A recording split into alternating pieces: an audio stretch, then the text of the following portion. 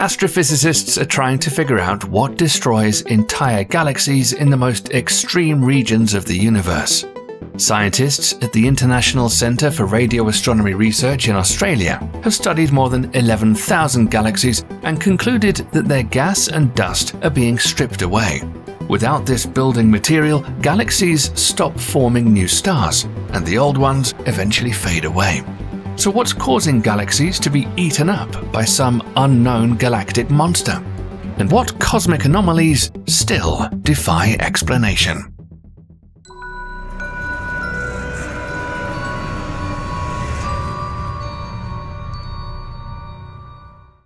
One idea is that this is caused by the increasing expansion of our universe. So speed may just be as dangerous in space as it is on the road. When galaxies start moving too fast in their cluster, storms can arise within them, capable of rapidly pushing gas out of galaxies. But there are other possible ideas. Black holes are thought to be located at the center of most galaxies, and because of the strong radiation of matter inside these black holes, powerful particle streams burst out of them. These cosmic jets can blow everything out of a galaxy. Another possibility is that galaxies are digging their own graves. They start burning up stars much faster than their neighbors and don't have time to recover their gas reserves. This leads to their slow extinction, which scientists call strangulation. Whatever the reason behind this mass destruction is, scientists struggle to understand the existence of some galaxies.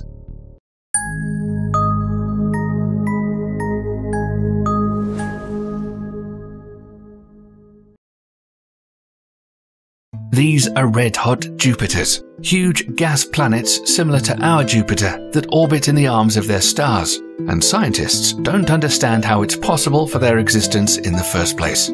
But there are three hypotheses. The magnetic field of a parent star could be a protective barrier for a gas giant, or the red line for a planet is its dust disk. A gap is formed between the inner edge of such a disk and a star, neutralizing the attraction of that star. Alternatively, a planet's approach to a star stops when the elongated orbit of a hot Jupiter transforms into a circular orbit. While scientists look for evidence to back up their theories, giant worlds keep surprising researchers. Take WASP 121b in the constellation Puppis, for example. Lying 850 light-years away from Earth, the planet is 1.74 times the radius of Jupiter and 1.157 times its mass. The giant rotates so close to its star that it makes an orbit around it in just 30 hours. That's 68 times faster than Mercury rotates around the Sun. Particles of molten iron, magnesium, chromium, vanadium, aluminium, and titanium create clouds on the cooler hemisphere of WASP 121b. There, aluminium condenses with oxygen, and together with admixtures of chromium, iron, titanium, or vanadium, its droplets form either rubies or sapphires, which might fall like rain on the planet. However, no alien life would be able to make use of these gems because of the proximity to its star. WASP 121b is about 2,700 degrees Celsius, making the existence of protein life there impossible. Although the majority of objects in the universe come to an end in a quiet extinction, some of them stop existing in a more impressive manner.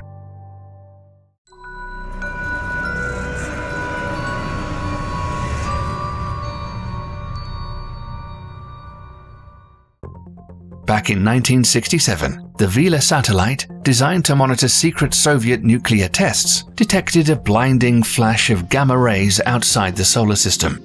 Gamma rays are a very powerful kind of electromagnetic radiation, and astronomers observe approximately 1 gamma ray burst per day in distant galaxies. These flashes in space happen as a result of some of the strongest and brightest explosions in the universe. Their duration can range from 10 milliseconds to several hours. When something like this happens, sometimes the amount of energy released is about as much as our Sun radiates in 10 billion years. Astronomers were able to identify stars that turn everything around them to dust during such events. Prolonged gamma-ray bursts occur during hypernovae or the death of a star with more than 30 solar masses. Sometimes an explosion can be 100 times more powerful than a conventional supernova. and these dead stars leave behind giant rotating black holes.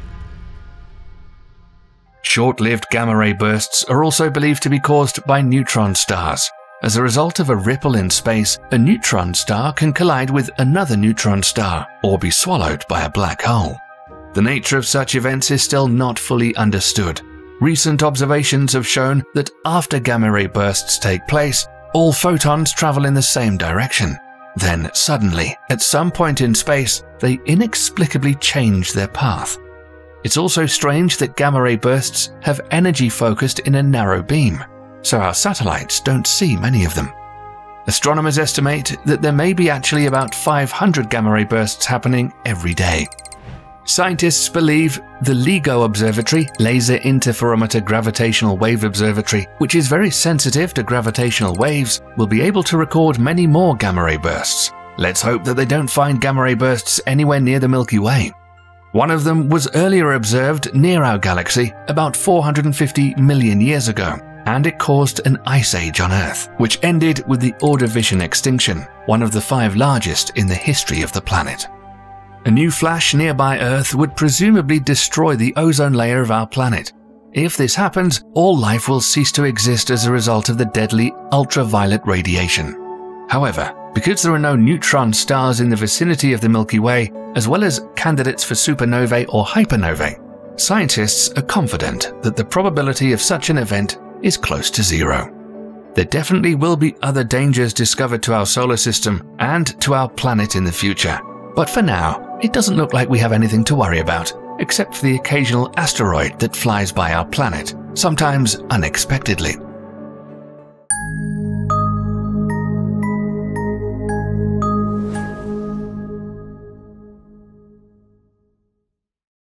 Most galaxies are structured with filaments of gas and dust between stars, or a type of cosmic skeleton that appears to hold everything together. A few seconds after the Big Bang, dark matter and dark energy spread throughout space. A kind of web was formed, and dark matter seems to be responsible for the large-scale structure of the universe as we know it. But wait, what is this stuff we're talking about? Dark matter is thought to be a non-luminous material that makes up around 27% of the universe, and could take the shape of many different forms of particles, including weakly interacting particles or randomly moving high-energy particles. Dark energy, on the other hand, is an unknown form of energy thought to make up roughly 68% of the universe. Researchers found evidence of dark energy by measuring supernovas, which showed that the universe doesn't expand at a constant rate but is actually accelerating. In simpler terms, dark matter is like glue or cement that seems to be holding the universe and everything in it together, and dark energy is the force that's pulling on the universe in every direction and accelerating its expansion. So what's so special about this? Take a look at this image of the galaxy NGC 1052 DF2 from the constellation Cetus, which is located 62 million light-years away from Earth. At first glance, there's nothing special about the image, except this galaxy has many fewer stars than the Milky Way. But this isn't what really got scientists' attention. The galaxy, along with its neighbor galaxy NGC 1052 DF4, seems to be missing all dark matter. The largest map of the universe's dark matter was made by astronomers at the observatory in Chile and demonstrates this phenomenon. So why is there no dark matter in the galaxies from the constellation Cetus, and how do these two galaxies manage to survive and not fall apart? One suggestion is that larger neighboring galaxies have stripped gas from galaxies DF2 and DF4. Now they're tearing apart their smaller neighbors. And in the latest study, cosmologists have suggested that about 8 billion years ago, two dwarf galaxies collided with each other. The cosmic catastrophe resulted in a distribution of gas which formed many new dwarf galaxies. Eventually, the two newborn galaxies didn't get dark matter, so they now have to survive without a skeleton. But this is not everything that has astronomers baffled. More than 400 exoplanets discovered by scientists shouldn't have survived either. We'd like to know what you think about the strange things happening in our universe, and let us know if we missed one. You might hear your suggestion in our next video. And to make sure you don't miss out on anything incredible happening in our universe, stay tuned here by subscribing. Thanks for watching.